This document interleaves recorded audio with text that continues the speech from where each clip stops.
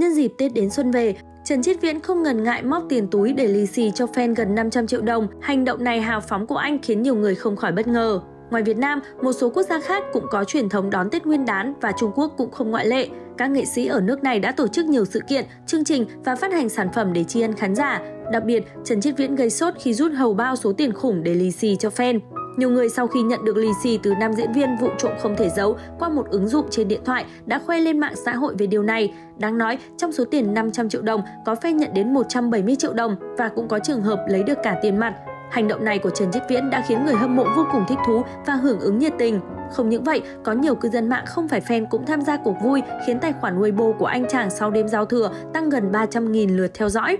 Đông đảo netizen đã để lại những lời khen có cánh cho tình cũ Triệu Lộ Tư và nhận xét rằng anh vừa kinh tế, tinh tế lại tử tế, đúng là mẫu người đàn ông lý tưởng của nhiều thiếu nữ. Được biết mỗi năm, Trần Triết Viễn đều duy trì thói quen lì xì, giao lưu với người hâm mộ. Năm 2023, nam diễn viên còn bị Trung tâm phòng chống lừa đảo gọi điện vào đêm giao thừa vì chi quá nhiều tiền để lì xì cho fan, khoảng 72.000 nhân dân tệ, hơn 249 triệu đồng. Song dịp Tết năm nay, anh quyết định nâng giá trị bao lì xì lên con số gần 500 triệu.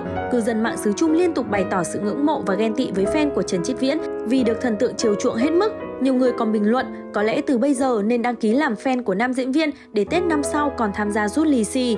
Trần Triết Viễn là nam diễn viên nổi tiếng của màn ảnh Hoa ngữ. Thời gian qua, sau màn kết đôi với Triệu Lộ Tư ở Vụng trộm không thể giấu, tài nguyên và danh tiếng của Trần Triết Viễn tăng cao thấy rõ.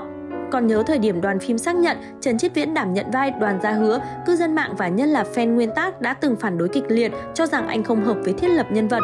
Song, tới ngày phim ra mắt, mọi thứ đều thay đổi hoàn toàn, dân tình từ trạng thái quay lưng chuyển sang khen ngợi anh không ngớt.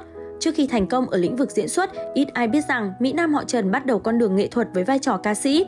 Mãi sau này khi những dự án điện ảnh gặt hái được nhiều thành tựu, chàng trai mới thật sự tập trung vào nghiệp diễn.